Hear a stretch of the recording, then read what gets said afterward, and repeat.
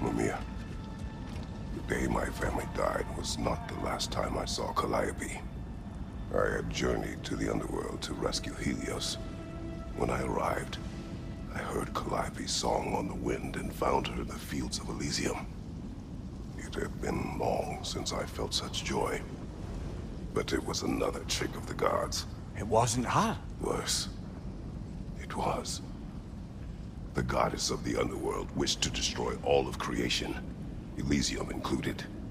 She knew that for me to stand against her meant leaving Calliope behind forever. So, I pushed my daughter away again, all while she cried and begged me not to.